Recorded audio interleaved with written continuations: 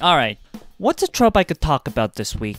I've gone over the early route discoveries, easing the player in, gone over rock monsters. I could talk about the pseudo-legendary, but maybe another day. You know what? Today we'll be talking about object mons before I show you more of my own designs. A common complaint when it comes to creature collectors like Pokemon is that some of the designs look too artificial to be alive.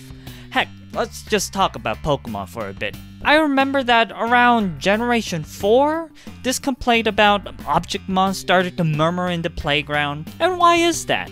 Well, I should make a separate video on what makes a Pokemon one day, but a part of that discussion is that Pokemons are creatures. Is the potion bottle a Pokemon? No cheating. I'm not telling you to give it eyes or any limbs. Does the bottle alone look like a Pokemon? No. Despite the Pokemon's expanding roster, the bottle itself doesn't look like a legitimate entry for a dex. Even if later on there's a mon designed after this bottle alone just looks like a non-living bottle. Now, if you give it some eyes and a semblance of sentience, well, yeah, it could maybe pass as an object mon. So are object mons this evil sin that should never be in the dex? No, I mean, object mons are perfectly fine. Even in the first generation, you got mons like Magnemite and Voltorb, and no one gives a big deal about those mons. Heck, in Generation 3, there were a ton of abstract amorphous object mons. But I think this discussion started once we've had more direct references to the objects. They're not fuzzy beans that happen to look like an object, but rather just a straight up object with eyes. A lot of times, this leads to object mons being ghost, psychic, or fairy type, as this mysticism powers up or possesses the object, which often is a steel object. Maybe it has to do with how metal's a good conductor? Maybe it's because some metals can react to magnetic fields? But that's just a theory, a North theory. Over time, many have come to accept these objects as legit creatures of their own. Honestly, I haven't heard anyone complain about the object mons in recent generations. Maybe they just have other things to complain about. So how should you go about making object-based creatures? Well, you should do whatever you want. There's no rubric on what you could do or not. And everyone has their own tendencies anyways. So how would I go about making object-based creatures? Well, thank you for asking.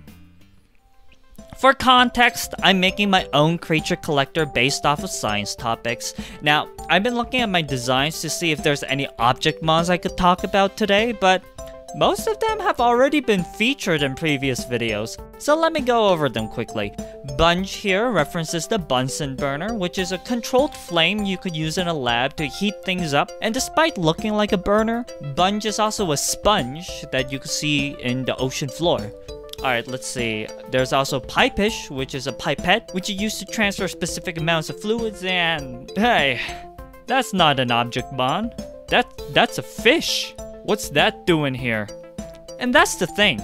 While writing the script for this video, I found out that I usually try to pair an animalistic body plan to the concept I'm working on, even if the concept by itself is an object. Honestly, the only true object mon I would say that I have is the security cameras about photons, which I covered in my previous video. They look like cameras and not really any specific living thing. But I think I could still share one more line that I would call mostly an object mon. Thank you for coming to my failing stand-up career, and here's a joke. How did heat get across the road? Well, there's a few ways. Let's start with radiation. Radiation earned themselves a scary name over the years, but we're talking about heat here. Radiation means that energy is sent through electromagnetic waves or as other quantum particles when we're talking about radioactive materials. But an example of radiation in heat would be sunlight, which is radiation from the sun to the earth, warming that planet up. Anything that's hot radiates heat around it, allowing you to feel it without you actually touching it. So Tuna Rad here is a hot coil giving off heat. Now, while touching the hot coil should be hot, that's another kind of heat transfer, not exactly the point of radiation. So Tuna Rad is a pyro ghost type. They're just a source of heat that's weirdly hard to touch. So instead of letting you touch it and burn yourself, they can pass through obstacles, illuminate, and also call for harsh sunlight. Now hold on to your seat, cause these abilities are going to change a lot. So Tuna Rat can possess certain objects by heating them up, using that radiation to offer a different kind of heat transfer. If they heat up a heavy cast iron skillet, well, now you have an object you want to avoid touching. When heat transfers due to contact, that is called conduction. Yes, touching a hot coil would burn you too, but to illustrate the point of radiation, Tuna Rat was a ghost you couldn't touch, but now, as a cast iron pan, you need to be a lot more careful to avoid touching Tuna Duct. There's that flame body into play. I'm using Pokemon lingo for the abilities, but I'll have my own names whenever I do make my own project in the distant future. Tuna Duct also has flash fire, so that incoming fire attacks only powers them up. There's one more method of heat transfer I want to represent, which means that Tuna Rat has a branched evolution between conduction and convection. Convection is the transfer of heat through fluids, because when fluids like liquids and gases get heated, they become less dense and rise, transferring the heat from down below to up top, where that fluid may cool off and come back down, making this swirling pattern in the fluid. This is how weather patterns work, and that's how storms can be calculated to predict where they might go next. Now, this branched evolution of Tuna Rat heating up a filled kettle instead would lead to, expectedly, Tuna Vect. But what are these Mons anyways? While they're mostly object Mons in designs, they were initially sea squirts or tuna kits, which are animals, but this whole line kind of started with Tuna Vect being a sea squirt kettle. Now, Tuna Duct doesn't look like a sea squirt at all, but I got attached to the design and named the line after tuna kits regardless, as the sub-filing comes in all sorts of shapes anyways. With all that said, allow me to show you the pyro-hydro type of my project. Tuna Vect. They got white smoke because of water vapor coming out of the kettle, and they got water absorbed because more water can just add to the convection inside them. And as tuna kits, both Tuna Vect and Tuna Duct got filter as an ability.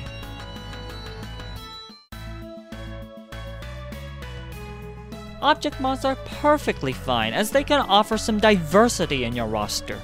Honestly, I plan on making some more in the future, as I have a few in mind already.